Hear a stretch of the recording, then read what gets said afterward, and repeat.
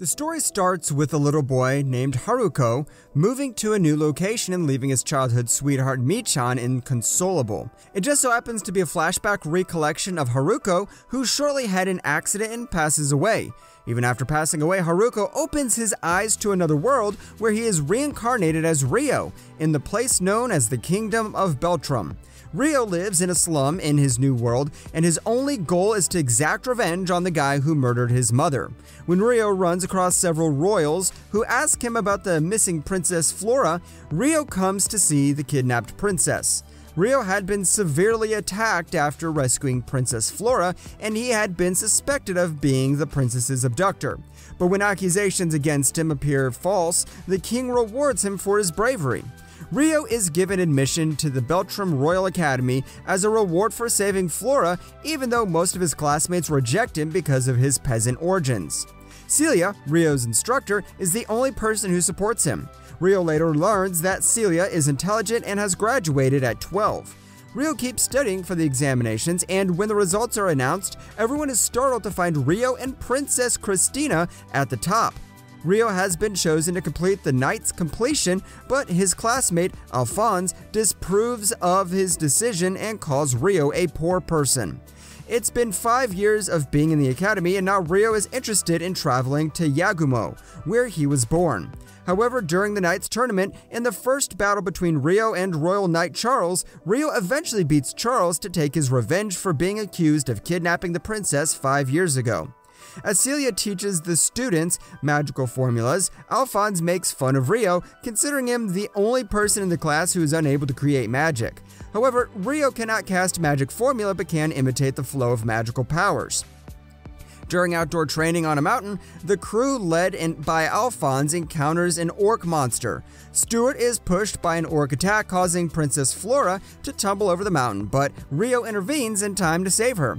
After using all of their magical abilities and exerting themselves to combat the orcs, the students come to believe that Ryo was the one who pushed Princess Flora from the mountain. Soon after, Ryo kills an enormous orc monster that had been about to assault Princess Flora.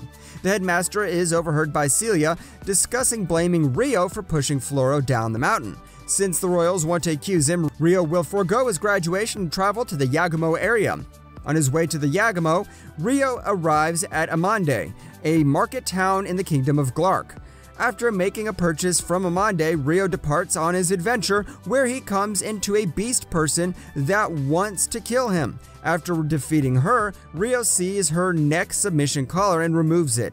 When she regains consciousness, she identifies herself as Latifa and says that her brother Stuart from the Beltrum Kingdom has instructed her to carry out this task. While Ryo realizes she is no longer planning to kill him, he leaves her, and when he continues on his journey, Latifa asks him to take her with him, to which he consents. While she is sleeping, Latifa mentions returning to his home in Tokyo, surprising Ryo, who thinks Latvia is also a human being reincarnated from Earth to this world. During their stay in the forest, Ryo has been attacked by demi-humans who believe Ryo is kidnapping Latvia.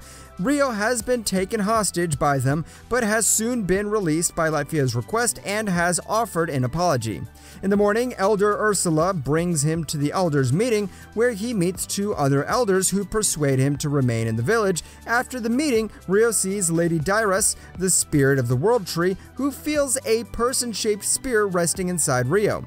Meanwhile, Rice from the Celestial Lion Brigade enters a cave with a boy to steal a dragon egg. As they return to Strahl area of the Beltrum Kingdom, dragons are chasing them. During the Grand Spirit Festival, after getting the boy and Griffin close to the village, Rice departs. When every dragon has gone behind the egg, Rice enters the cave to prey on the other eggs that the dragons left behind. The boy has been approached by demi-humans, but he eventually dies when Rice breaks the pill. When the dragon in search of the egg is going to attack the village, Ryo shows his amazing fighting moves, stops it. After the fight, back at the village home, Latvia tells Ryo about her prior life as a Japanese citizen. Later, after greeting everyone, Ryo departs towards the Yagumo area, leaving Latvia in the village. Once in the Yagumo region, Ryo has the opportunity to meet Yuba, the village chief. Ryo asks her about Zen and Ayame, who once resided in the area 15 years prior. After telling Yuba specifics about Zen's private life, Yuba presents herself as Zen's mother and asserts her grandmotherly status. She then takes Ryo to the cemetery where his parents are buried and tells him that his parents left the village secretly. Ryo learns from Yuba about her 15-year-old cousin Rui, who is the daughter of Zen's older brother. During his stay in the village, Ryo continues to assist locals, which makes Shin, the brother of Ryu's friend Seo, jealous. One day, Gon, the son of the neighboring village chief, harasses Seo and Rui. Later that night, when he sneaked into Ryo's room and tried to molest her, Ryo spotted him and beat him to death. Hayate, who was in the village for a tax survey, takes Ryo, Shin, Seo, and hunter master Dola to the capital of the kingdom of Karasuki. Ryo meets Hayate's father, Goki, there, who reveals to Ryo that his mother was the Karasuki princess and his father was her bodyguard. They were in love. Zen and Ayame had to leave Karasuki since the prince of the kingdom Ryukin wanted Ayame for herself. The following day, when Ryo goes to see his grandparents, he learns that Ayame had been killed by Lucius, an adventurer who had formerly been a friend of Zen. Back at the village, Ryo announces his desire to leave the village after the harvest celebration, which upsets everyone, especially Seo, who has started to love Ryo. After 6 months at the Harvest Festival, Seo pulls Ryo aside and, after confessing, asks to take her with him. Ryo then apologizes and leaves. The next morning, Ryo says goodbye to Lady Yuba and Rui, while Seo also musters up the fortitude to do the same. After a 2-year absence, Ryo returns to the demi-human community, where the eldest Latvia, Sarah, Orphia, and Alma welcome him. In the morning, when Latvia and her friends awaken Ryo, they discover him sleeping with a naked lady, shocking everyone.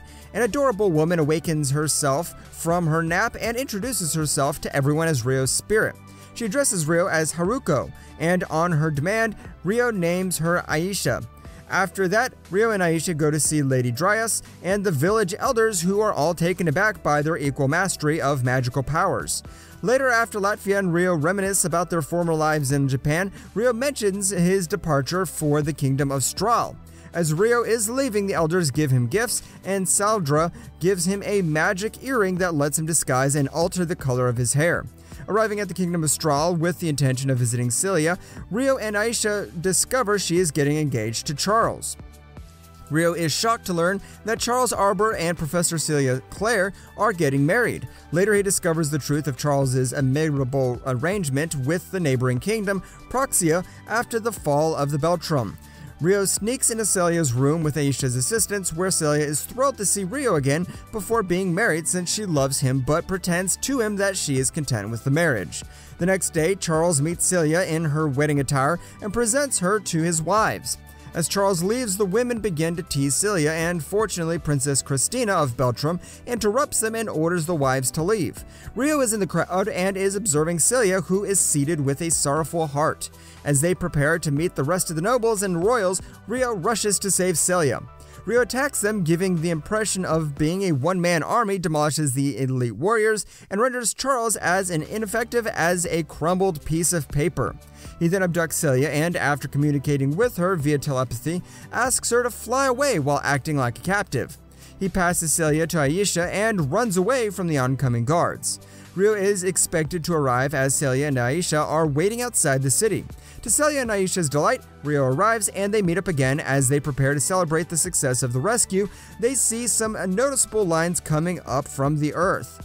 The anime ends here, leaving viewers with unanswered questions as Ryo, who was sent to save people at Aisha's request, is startled to meet Michan.